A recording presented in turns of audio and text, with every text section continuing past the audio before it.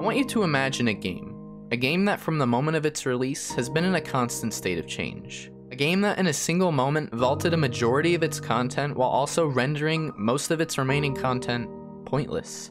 This game is Destiny 2. Destiny 2 is transformed into something completely different from what it was originally at its launch in late summer of 2017, and it's no secret that it's had more than its fair share of controversies in the last few months.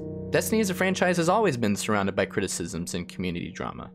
But this video isn't going to be about that today. In this video, we will be talking about everything. The experience that Destiny 2 has had from its launch in 2017 all the way to the end of Season of Arrivals isn't what the game is like today, and that's what I want to talk about, the game's evolution, and why it's been so special for me and so many others to watch and experience this game grow from sort of a disappointment of year one all the way to the end of Shadowkeep, and everything in between. While I plan on this video going over the game that was Destiny 2, as best I can, I just wanted to make some things clear. Destiny 2 is a huge game with tons of history and details to go over from these last 3 years, and I'm not perfect, so no matter how much research I do, I'm gonna miss some things in this video. But I welcome any corrections to errors I make or any additions you may want to add in the comments. Also, I'm not the biggest fan of the Crucible/PvP side of the game, so I apologize if you find that I neglect that side of the game in this video. So strap in and get ready. This is the game that was Destiny 2. Destiny 2 started out in the most perfect way possible. Before any gameplay or anything new, the game paid tribute to your achievements of the previous installment of the franchise, Destiny 1, and showed all your notable moments. Things like your first time you completed a campaign or your first time raid completions were displayed with dates you completed them and who you did them with. And this was just extremely nostalgic and honestly awesome, to be taken back to the days of Destiny 1 and just quickly relive everything that had built up to the moment of Destiny 2's release. So from there you were prompted to start a new adventure.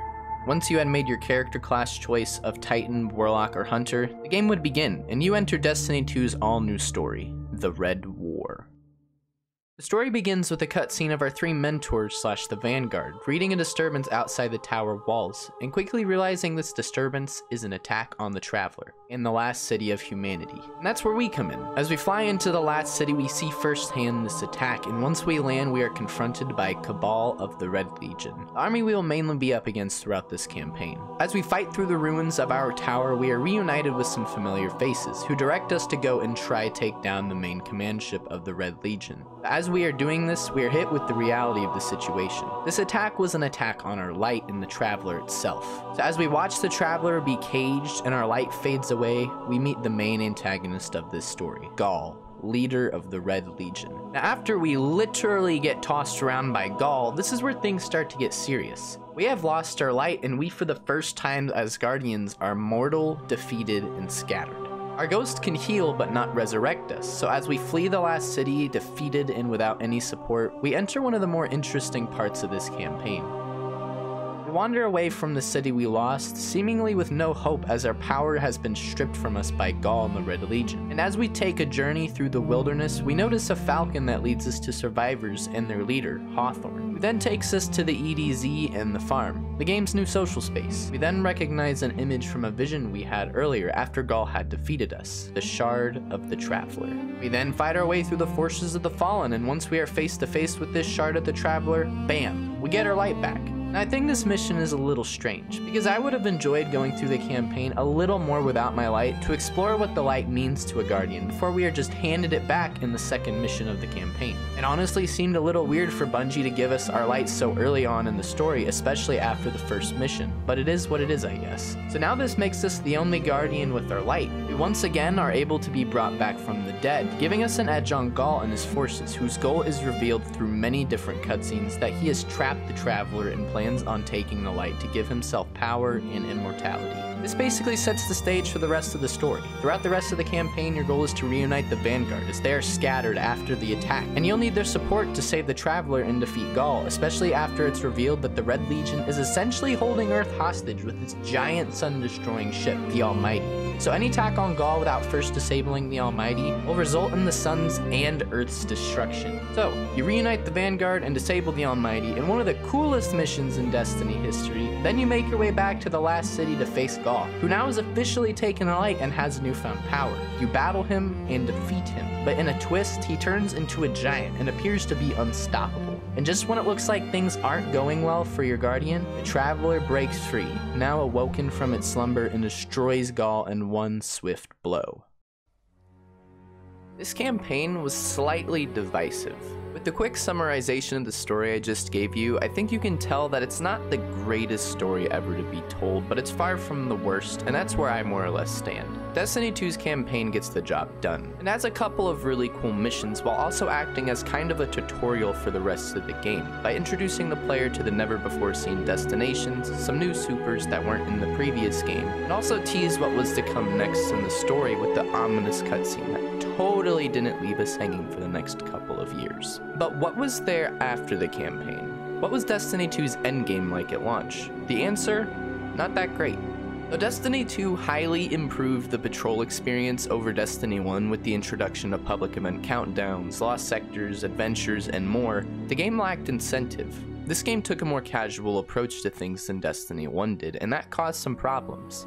The hardcore players felt that the game was too casual and lacked a grind with the removal of things from Destiny 1 like random rolls, weapon and armor progression, and the lack of subclass grind and customization, and much more. But there were some good things that Destiny 2 offered.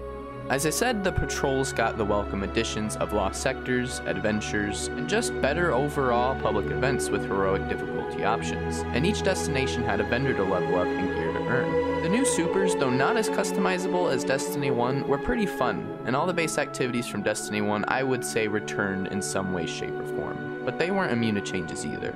Crucible, though it would later down the road become 6v6, launched as a 4v4 mode. Instead of Trials of Osiris, we got Trials of the Nine. Faction rallies made their debut, and strikes of course made a grand return. So that leaves us with one more activity. The activity that Destiny is known for. The activity that excites the community the most. And on September 13th, 2017, we would receive an invitation to grow fat from strength.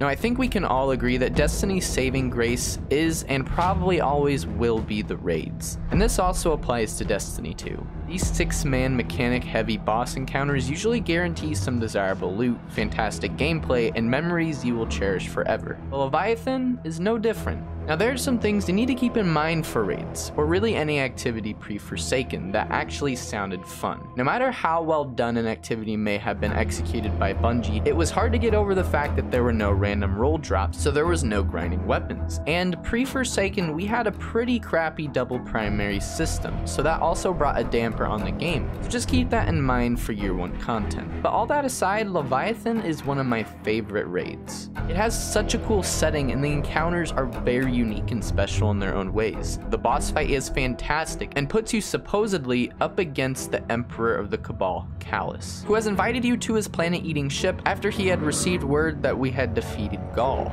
So after you triumph over Callus's gardens, baths, and the gauntlet encounters, you are ready to face him, and as you make your way through the fantastic mechanics and begin to fight the Emperor, it's revealed that he was a robot the whole time, and that real Emperor Callus was nowhere to be seen.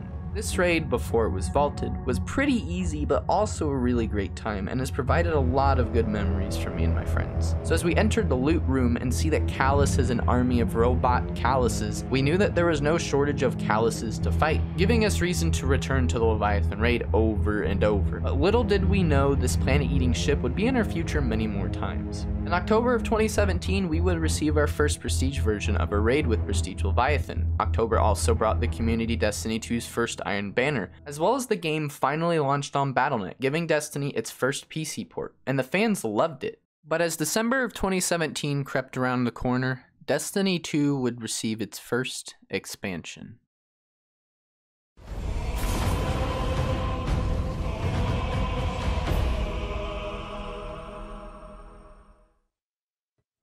To close out 2017, Destiny 2 Curse of Osiris was released, making it the first of 2 paid expansions that would release the year following the launch of the game. Now, I think it's easy to make a video like this and make it appear like the content in the game was keeping players happy, but Curse of Osiris, though it brought a new campaign, a new patrol, 2 new strikes, the game's first raid layer, and more, is considered to be the game's lowest point. Player interest was low. A lot of players had already left Destiny 2 due to the fact that history was starting to repeat itself. Remember Destiny 1, that released 2 mediocre overpriced expansions, then finally fixed the game into a state that players loved with the release of a $40 expansion? Well, Destiny 2 would basically do exactly that. Game comes out for $60. Game's not finished and lacking content. Game tries to sell overpriced DLC that should have been in the game at launch. Game charges you $40 more to play the game as how it should have released. Destiny 2 looked like it was going after your wallet just like Destiny 1 did, so a lot of players didn't even bother staying around for DLC. And the content that Curse of Osiris offered wasn't that great either. The content can be summed up perfectly in one word: small. Mercury was small. The campaign was small. The raid layer Eater of Worlds was small. Not to mention, when Curse of Osiris released, they made the baller move to lock players out of content that was already in the base game. So things like Prestige Leviathan, Prestige Nightfalls, and Trials of Osiris were no longer available unless you paid Bungie money. Now, these changes made players so upset that they actually ended up rolling them back later down the road, but that didn't matter to people. Once you start locking players out of content they already own, that's gonna be the last straw and they're gonna leave. So you have content that didn't seem worth the money and players being locked out of the game's base activities. But the thing I think players hated the most is the Eververse. Microtransactions were out of control and players wanted to be able to earn the new cosmetics that came with the expansion. But Eververse was handled how most in-game stores were at the time. It didn't really matter you spent money on the expansion already, they wanted you to spend either more money on the shop or make you feel like you can earn the content, but the catch is you have to play the game for literally hundreds of hours to have any sort of chance at getting it. So though Curse of Osiris introduced 2 very good strikes, a sort of interesting story about Osiris trying to prevent the Vex from finding a future in the Infinite Forest where there is no light, and a raid layer which isn't necessarily bad, just easy and not that big, it was and continues to be the lowest point Destiny 2 has ever been in most eyes.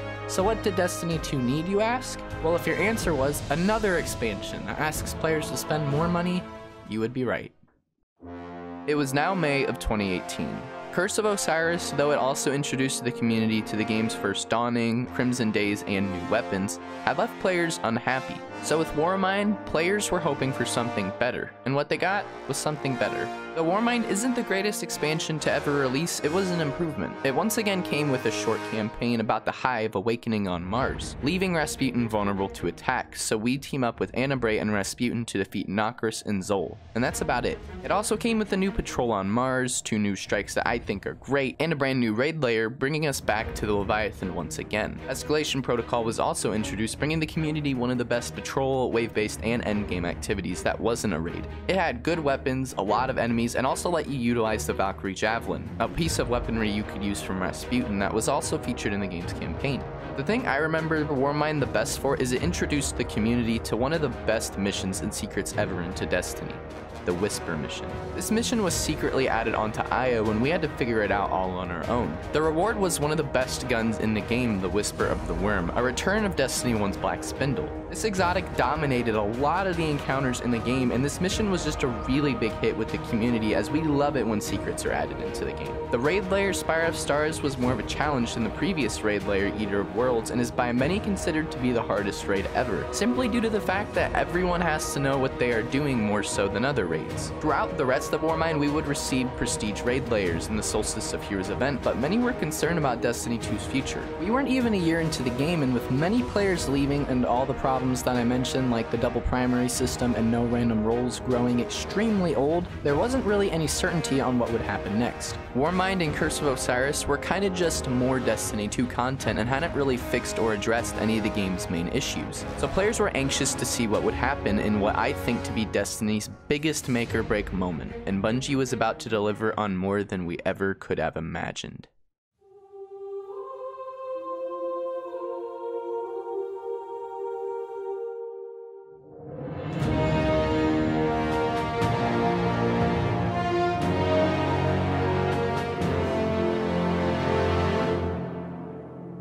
A new story, 2 new destinations, new strikes, Gambit, the Last Wish raid, 9 new supers, bows, the Scorn, the removal of double primary, random rolls and triumphs added. The list goes on and on for what Forsaken had in store for us. From the moment it was revealed, Forsaken came with a promise. Change. Change that would address most of the community's concerns. Change that promised Destiny 2 becoming a better game. Change that would begin with Forsaken's all-new campaign. Forsaken took a different approach to its story, a more bold and darker one. At its core, it's a revenge story giving the player one goal, to avenge the death of the fan-favorite character Cayde 6, who was killed by Uldren Sov and his Scorn Barons during a prison break in the Reef's Prison of Elders. Cayde's death was a huge move by Bungie, as he was by far the game's most popular character, but his death paid off. If there was one thing to get players to drop $40 for an expansion, it would be the opportunity to put a bullet into Uldren, and players definitely paid up. Forsaken brought a ton of people back to Destiny 2 and was a huge turning point for the game's life. The campaign introduced you to a new location, the Tangled Shore, and its vendor, the Spider. The prison break had caused havoc on the Tangled Shore, so in exchange for helping the Spider with fighting off the Scorn, the expansion's new enemy type, he would provide you with information on Cayde's killers, the Scorn Barons. One by one, you hunt and kill them, leading you eventually to their leader, the Scorn Fanatic. Once you defeat him, you enter the Watchtower to confront Uldren, but through a series of cutscenes, it's revealed that Uldren was a pawn, being manipulated into thinking he was actually freeing his long-lost sister Mara, but in reality, he was a puppet of Riven, the last Ahamkara. Riven had infiltrated his mind in an attempt to free herself from the Dreaming City, and though we put an end to Uldren for what he did to Cayde and stopped this from happening, this sets the stage for the biggest, and in my opinion, the greatest raid in Destiny history. The raid takes place in the Dreaming City, which is also a patrol, being the second one introduced in Forsaken. But before we get into the raid in the Dreaming City, there's still a lot to talk about. But if I'm gonna be honest, I'm not sure where to start. Gambit. Gambit was a breath of fresh air when it came out. It introduced us to the Drifter and brought Destiny's PvP and PvE together in this fun hybrid mode that was a great addition to the game. Supers. Each class got 3 new super customization trees with Forsaken, one for each damage type, and to this day, many of them are extremely meta. Bows.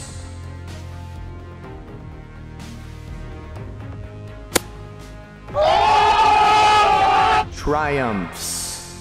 Triumphs were back in Destiny, giving players challenges to grind, triumph score to flex, and titles to earn, giving even the most hardcore of players something to consistently grind. Weapon changes. Random rules were added to Destiny 2, and this made players very happy, and to make it even better, the double primary system was out the window. We now had more ways to play, and with a new mod and masterwork system, weapons were better than ever.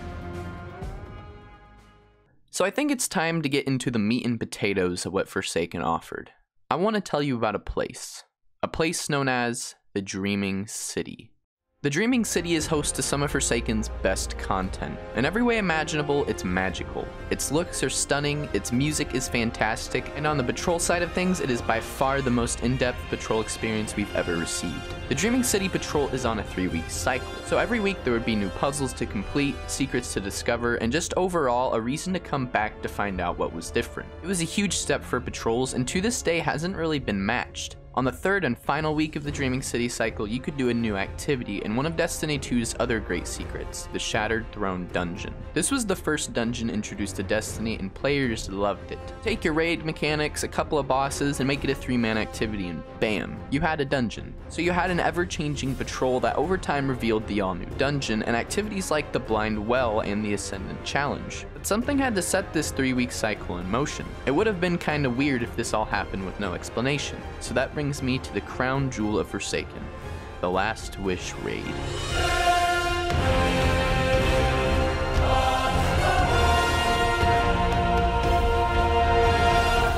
Last Wish was pretty hyped up by the devs at Bungie, claiming it was the biggest raid ever with the most bosses and encounters ever to be featured in a raid. So people had some big expectations, but Bungie did not disappoint. This raid is amazing. Amazing in scale, amazing in looks, amazing with the encounters it introduced. To really simplify your goal, you basically are tasked with destroying Riven, the last Ahamkara. So you'd think setting out to destroy a giant magic dragon would be cool, right? Well, that's an understatement. This raid had you fight through witches, ogres, puzzles, and the finale literally has you slay and claim the heart of a giant dragon. So as you slay Riven and claim her heart, you ultimately unleash a curse. This curse is the reason behind the Dreaming City cycle, and why throughout the weeks the city will become more and more corrupt by Taken forces and Taken blights. This raid's events are felt throughout the world, which if you're a story guy is really cool and gives the raid a more significant feeling than some others. So with what Forsaken had to offer, I think I've wrapped it up nicely. So now Destiny 2 would enter a new era, an era of seasonal content.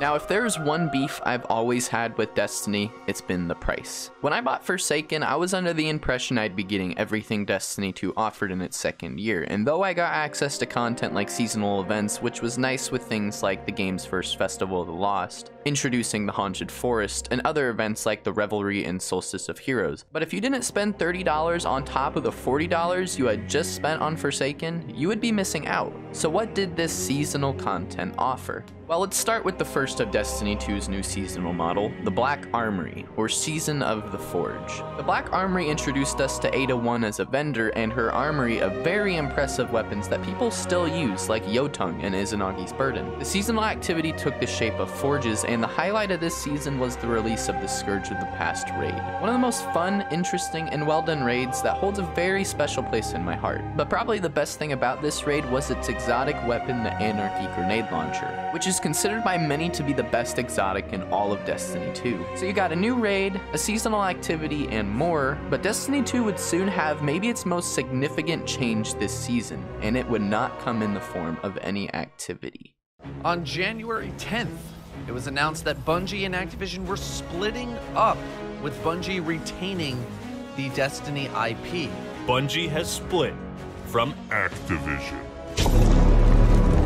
Bungie has just announced that they'll be splitting with Activision to assume full publishing rights for the Destiny franchise. Bungie had officially broken away from Activision, and to the excitement of many had maintained the rights to the Destiny IP. This was huge news, not just for the Destiny community, but for gaming in general. These things don't usually happen, but Bungie and Activision had a lot of tension between them with the launch of Forsaken. Basically, Activision wasn't happy with the sales of the expansion, even though it was an extremely crowd-pleasing DLC. Bungie themselves even came out and said they were extremely proud of what they had made, and this caused more tension with the publisher, saying it was a disappointment.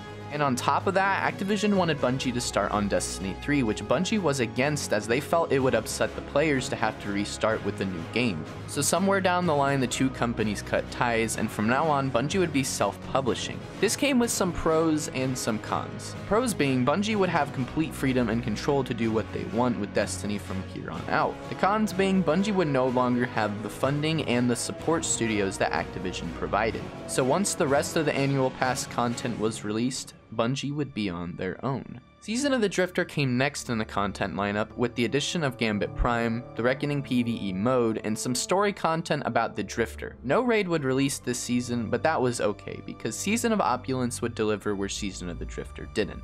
But before we talk about Season of Opulence, the next season in the annual pass, it's important to take note that Season of the Drifter brought yet another great secret into Destiny. Much like the Whisper mission, 0 Hour was dropped into the game, secretly, and would have us return to the old tower to stop the Fallen from claiming a familiar weapon, the Outbreak. This weapon with its catalyst was really good and was actually one of the best options for the raid that was introduced in the next season we are going to talk about, Season of Opulence, the final season in the annual pass. This season would once again bring us back to the Leviathan to participate in activities like the Menagerie, the game's first 6-man match-made activity. We also got the great addition of the Tribute Hall, and the raid Crown of Sorrow dropped. This season had a little bit of everything, and by many is considered to be the best season Destiny 2 has ever received, but this season also marked the end of an era. This season was the last bit of content worked on by Activision and Bungie together. From here on out, Bungie was on their own, so players waited to see what would happen with a newly independent studio. And Bungie would reveal what was next for Destiny 2.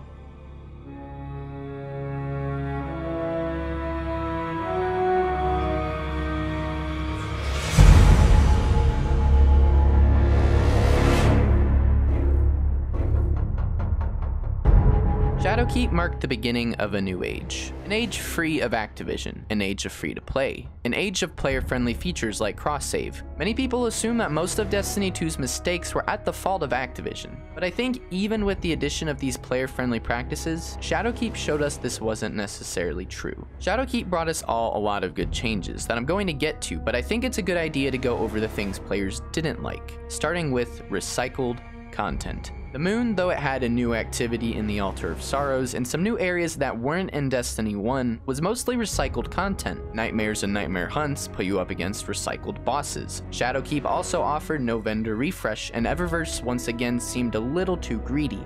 All of these things put a bad taste in the new players' mouths, and the old players who had already fought these bosses and patrolled the moon in Destiny 1 had even less reason to be excited since none of this content was new to them. But even with all of those issues, Shadowkeep shines in some regards. The campaign brings us back the fan-favorite character Eris Morn, and we are tasked with entering the newly discovered Darkness Pyramid to learn what we can about this re-emerging foe behind the collapse. This campaign, after replaying it for this video, honestly isn't anything special, but not exactly terrible. Most criticize this story for ending as soon as it gets good, which is when we recover an artifact that has a strange signal. We follow this strange signal and it leads us to one of Shadowkeep's non-recycled activities, the Garden of Salvation raid. Now, I personally really like this raid. It's beautiful, it's big, and it's got a really cool exotic quest built within it that grants the player the Divinity, a very unique trace rifle that is used for a lot of boss DPS phases. Other activities and features that Shadowkeep introduced to the community that were pretty liked include Armor 2.0, Finishers, the Pit of Heresy dungeon, and the addition of champions in different Nightfall difficulties. Shadowkeep, though not being anywhere near the level of a Forsaken-sized expansion in scale or praise, brought a lot to the table and was honestly one of the best times to be a Destiny player, not because of the expansion itself, but due to all the content from every other season and every other expansion. Destiny 2 had entered its third year, and with everything we had gone over in this video, I think you can tell by Shadowkeep there wasn't a lack of things to do, even if this expansion wasn't the best. Destiny 2 is full of content, and it would get more as it's time to enter the home stretch of this video. Shadowkeep's seasonal content. Shadowkeep's seasons were different. Every season now introduced a sort of battle pass, with armor sets, materials, exotics, emotes, finishers, etc. Each season also introduced a new seasonal artifact to level up and would have a featured set of mods that would be useful during the season. So, let's start with Season of the Undying, a season that featured the Vex as the main threat. This season released with Shadowkeep and featured the Vex Offensive, a new 6-man activity that would have us fight huge waves of a Vex invasion, leading us to eventually slaying the Undying Mind at the end of this season. The season by many is considered pretty average. Nothing too much to complain about, but nothing super special either. The next season on the list is my personal favorite, Season of the Dawn. I think I love this season so much because it had so many things going on. You had the Sundial, a pretty fun, once again, 6-man activity that put you on Mercury to face off against the Red Legion, a great storyline with missions to play where we go back in time to save Saint 14, the greatest Titan who ever lived, and other features like obelisks, the Corridors of Time puzzle, and Charged with Light mods. This season just had a lot going on and was pretty good if I do say so myself, but I can't say that about the next season. Season of the Worthy is remembered for Broken Pinnacle Weapon quests, the introduction of Trials of Osiris, which was quickly a dead mode because of no proper anti-cheat, the most divisive seasonal event of all time, Guardian Games, and the first live event in Destiny that wasted hours of my life for maybe 1 minute of something cool. The Almighty was hurtling towards the last city, so we turned to Rasputin to save us in our hour of need. That's about all the context you need for this season's story. Throughout the season, you participate in the public event known as the Seraph Towers and charge up Rasputin's army of Golden Age technology so that he might destroy the Almighty before it reaches the Earth. And that's what happens. On paper, it all sounds great, but in reality, this season had players grinding a public event for months. And the only good things to come out of this season is, of course, its exotics, but more importantly, Warmind Cell mods. Probably the most powerful mods in the game. This season is considered to be the lowest point the game has ever been since Curse of Osiris and caused a lot of doubt about the game's future. But Bungie would soon reveal their plan for the next chapter of Destiny 2, and it would all come into place with Season of Arrivals. Season of Arrivals was in a lot of ways peak Destiny 2. In this season, the darkness had arrived, and we would do our best to understand why. A new dungeon to everyone's surprise was released, and the event Moments of Triumph let us celebrate all the raids, but many changes were announced with the end of this season. Other activities during the Season of Arrivals would include the Contact public event, the Means to an End quest where you fight off the Hive forces, and some great exotic guns. But this season would mark the end of an era. Beyond Light was on the way, and Bungie announced that most of the Red War, Curse of Osiris, and Warmind content would leave to make way for the future. On top of that, all the content except for the raids from Forsaken and Shadowkeep would have their gear sunset, so you would lose 3 years of weapons you've collected being relevant. These moves have given Bungie a lot of grief, and honestly has left a hole in Destiny 2 that Beyond Light just hasn't been able to fill. Bungie has still been insistent though that Destiny 2's best days are ahead of it with the announcement of Witch Queen and Lightfall, but many people have had their doubts that this is true. With the removal of 4 destinations, 7 strikes, 3 campaigns, and 5 raids, it's been hard on a lot of players, as many of them felt that the content that has left the game is what made it special in the first place. But that's not for me to decide. This video is about the game's growth, and maybe in 2 years once the game hits the end of the Lightfall expansion, I'll make another video like this. But for today, that's gonna be it. Here's to hoping that Destiny's best days are ahead. Tell me down below what your favorite Destiny 2 moment has been throughout this long journey that we've been through, and why the game has been so special to you. But for now, that's all for me. I've been Multiple Muffins. Peace.